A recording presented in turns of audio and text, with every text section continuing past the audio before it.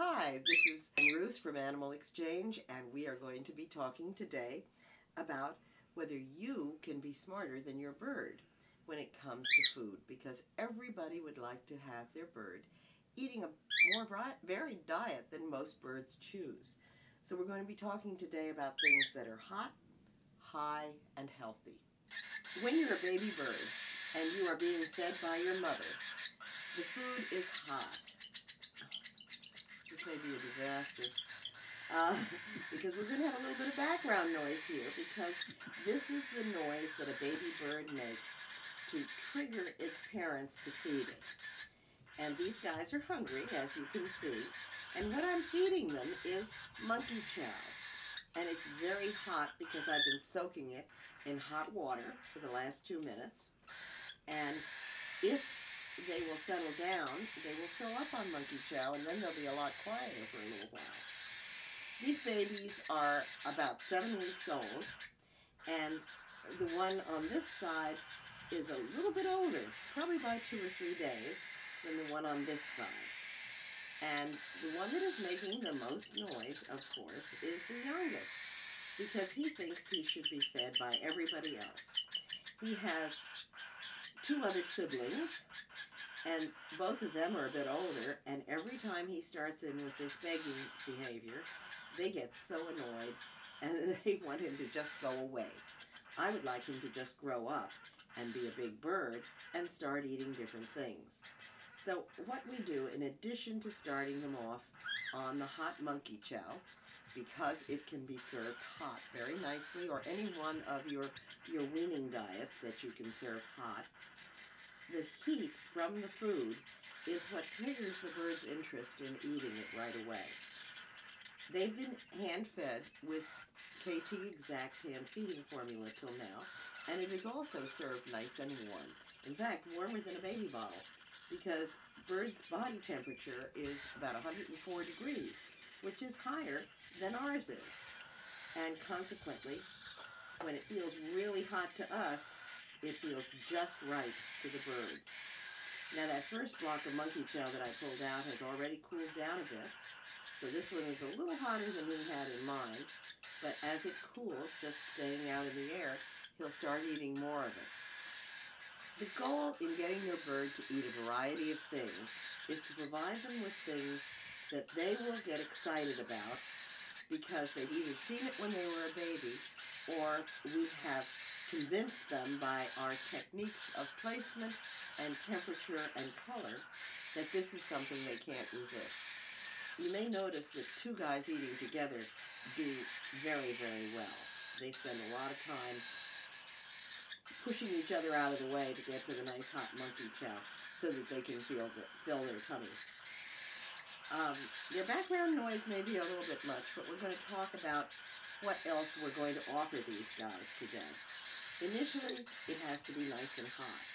So let's see what will happen if I cut into my sweet potato that I just baked in the microwave.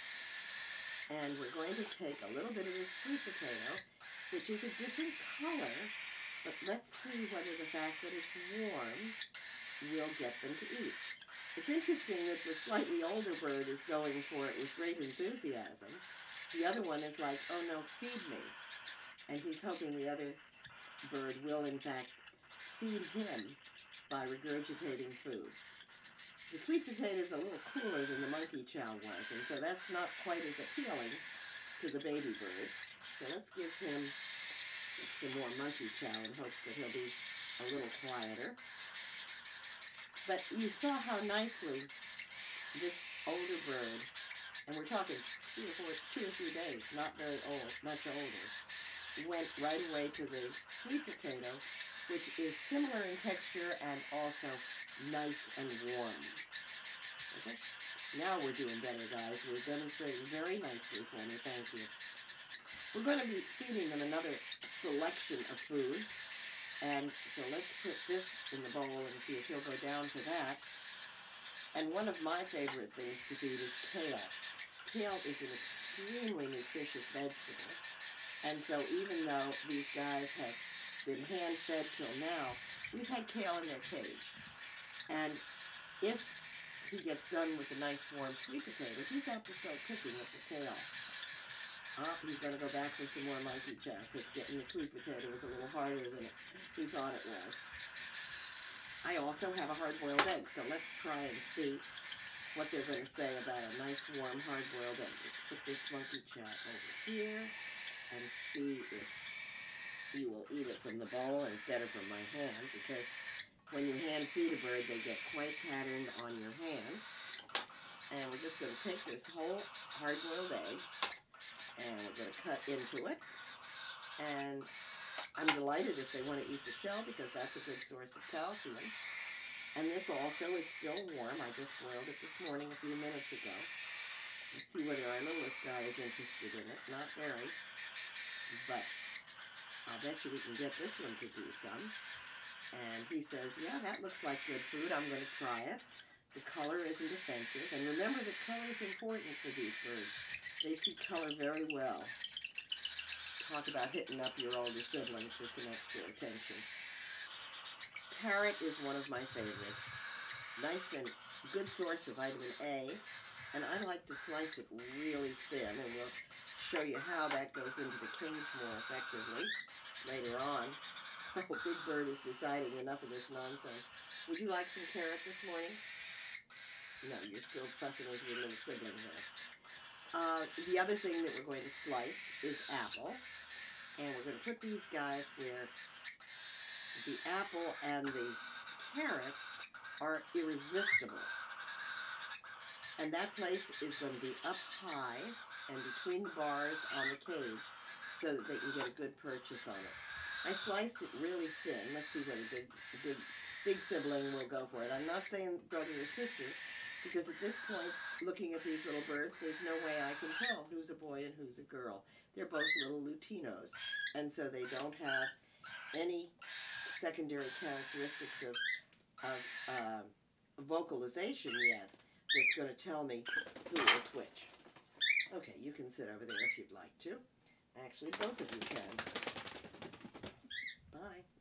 When we decide what we're going to feed to our birds, I'm always happy when it's everything you eat, with one exception, and that's avocado. Even though we have wonderful pelleted diets, and I've brought some Harrison's bird food home to show you, and that is a nicely pelleted little diet that I put in this bowl, why we also like to have them eating everything that we eat. For one reason or another, avocado is toxic to birds, and so please don't feed guacamole to your birds. The pelleted diets are not as appetizing to most birds as table food and or seed. And the first seed that I usually wean them onto is spray millet, because I can put that up high in the cage and they will get into it and play with it essentially first, and then all of a sudden they're eating it, and so they're now weaning from their baby formula. Let's get a cage, and we're going to talk a bit about how and why we put our treats and our foods that we wish to encourage them to eat into the cage. Now, when we have a cage that we're putting our bird in, how we place things in it makes a difference in how they're going to respond to eating it. We have 2 cups in the cage, one for food and one for water. You may notice that both of these are down low. Birds like things that are up higher. So I'm going to put my regular food in one of the cups, and I'm going to keep it down low. And if I'm really working hard to get my bird to eat something new, I'll even take the cup and put it on the floor of the cage, which is even lower. And that will encourage them to think about something up higher. The things I'm going to put in the cage, I have different cups for. And you may notice they're different colors. A wonderful school project is to put the same food in both of these cups and see which one the bird chooses to eat from.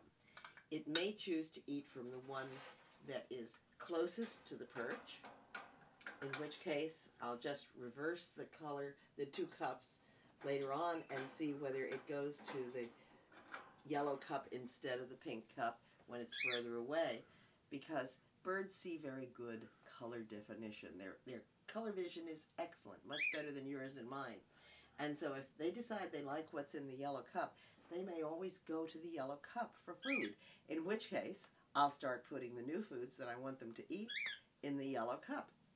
Very easy to put my hard-boiled egg in the yellow cup.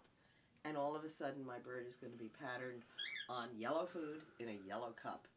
If I choose to put the sweet potato in the pink cup, and you saw how nicely the older bird was taking the sweet potato, why, all of a sudden, he's going to like anything that goes into that pink cup. When I have something like kale, which is one of my all-time favorite foods to feed, I will usually tuck it between the bars. And it's very easy for the bird, once the kale is held in place like this, it's very easy for the bird to get to the kale to eat it.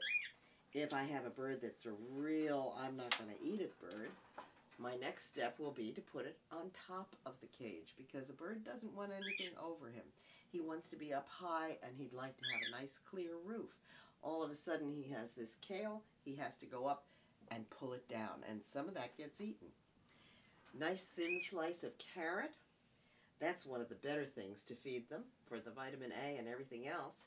And again, you can wedge this between the bars. If I put that up high between the bars, my birds will eat it. If it's down on the floor, they may or may not. And I'll even take the little baby carrots that you get at the grocery store and screw them between the bars. It amazes me, even canaries will eat those little tiny carrots completely. You didn't think that big could do it. Cauliflower, broccoli, anything like that, again, wedge it between the bars so that they can get it.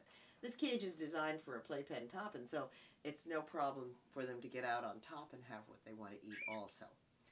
So in this cage with our baby birds ready to start eating everything, we've got cauliflower, kale, carrot, sweet potato, hard-boiled egg, and I'm going to put in pelleted food, because pelleted food really is a good thing for you to be feeding your bird. I'm not going to put it down here, though, in the cup that's in the automatic holding place. I'm not going to put it on the floor.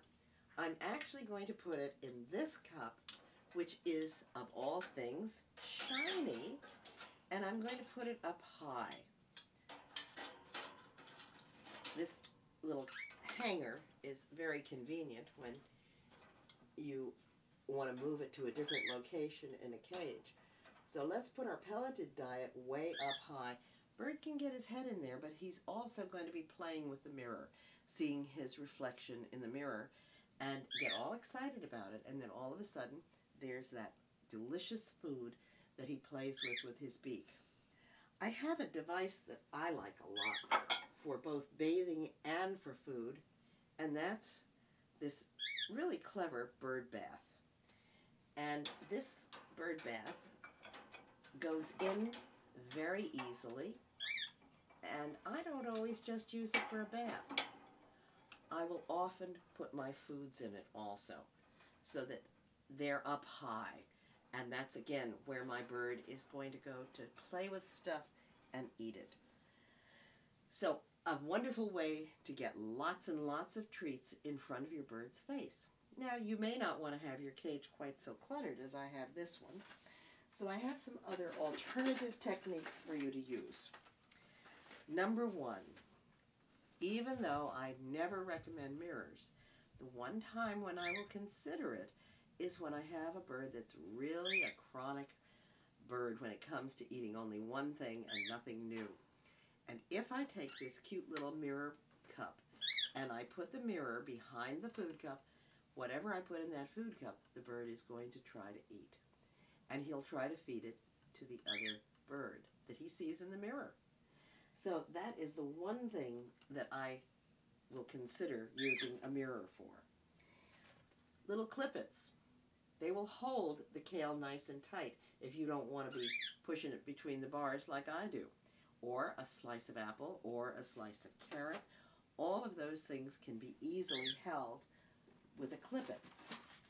And again, while I don't like mirrors, if I want to have my bird going to a particular area in the cage for a particular item to eat, I hang the mirror in front of it, and the bird will go to that. Of course, with a bell like that, cockatiels think bells are absolutely wonderful.